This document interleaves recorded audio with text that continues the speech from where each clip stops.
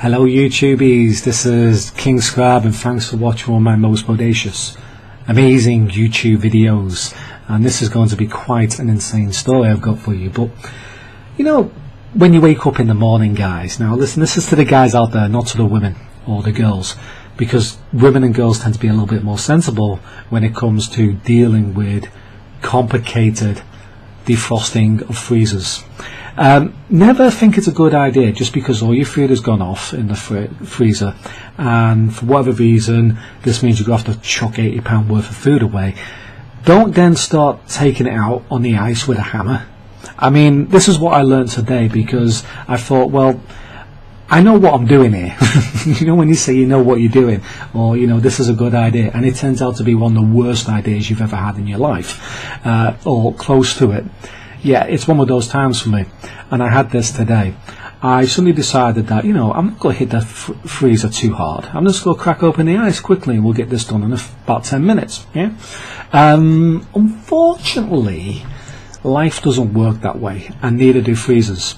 A freezer against a sledgehammer is not a good idea, certainly not, and even a hammer is not a good idea, which is what I was using.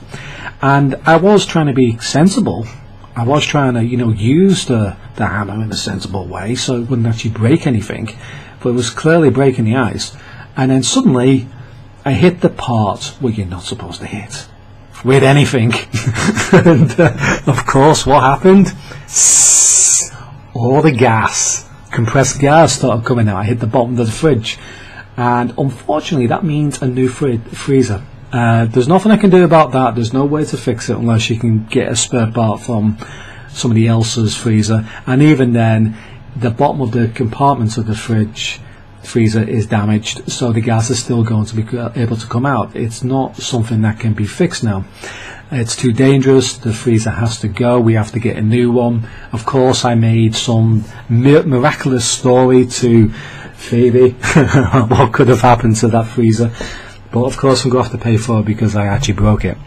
Okay, fair enough. But it's not a great idea to use a hammer on the freezer. I'm telling you this now, I've learnt my lesson. It's not the first time I've actually done something really stupid, but this is the first time I've actually done something stupid that could have been remedied by actually using a bloody brain cell. So, we're getting a new freezer soon, so it's not a problem. It's 10 years old anyway, so it's not like it's that good. I mean, it wasn't working perfectly before, but we didn't really need to replace it today. But now it does need to be replaced. I'd taken it outside. The smell of gas was terrible, so I had to take it outside pretty quickly, because it can be a little bit dangerous, some of the gas inside it, so we had to vent the room and close the door. Yeah, quite an insane day. Insane start. It's all to the lads out there. You know, you think you're being smart with a hammer against the freezer. You're not. The freezer is back for life if you use a hammer against it. I've learnt my lesson. Trust me, I'm in my 30s now, so I know what I'm talking about. I also managed in 2009, was it 2011 actually, I'm not sure, it was one of those days. I was playing with a Nintendo Willy, and you know when you're flipping it around, yeah, big TV. Whoops. That was a fucking pain in the ass week, I'm telling you. I had a lot of problems that week. Possibly one of the worst mistakes I've ever made in my life. Not the worst day, but it wasn't good. wasn't pleased about it. Neither was the person who owned the TV. So we managed to get that fixed. It's not too much of a problem, but it's just some things, you know, general advice from people who've actually learned a lesson in life. I suppose people have done worse things than that. You know, there's people killed people, etc. is worse. But this is just the days I don't really want to have. It's not too serious because you can replace a freezer for just £100 or so. It's not that bad, but it is pretty annoying. So if my girlfriend kills me, I might not come onto YouTube for a while. If her mum kills me, I might not come on to YouTube. Well, they already know anyway. You know, they know what's happened, and my story seems to hold up. You know, when you come up with a great story, when you broke something, the cat did it. It was that window. That football didn't break that window, mate. That window was already broke when I came here. I saw 3 lads running away. They were holding a brick in their hand. Yeah. You're shaking like this. Those lads over there. The guy said, "Why are you shaking?" "Oh, I've got Parkinson's disease at the age of 14. You come up with some of the worst excuses ever. Oh no, your 48-inch TV was broken when I got here, mate. There was a big crack in the screen already. I don't know. So, if that happens, you know, if you do actually break the gas chamber of your freezer, it means a new freezer, unless you can actually get someone to actually plumb it up and put gas back into it. It's not worth it.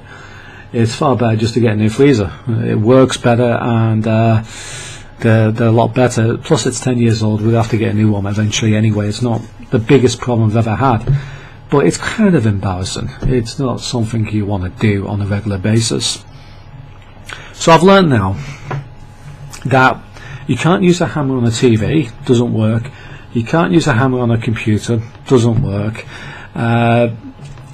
Kicking and punching your microwave doesn't work. If your car doesn't work, using a hammer to try to get the engine to run doesn't usually work.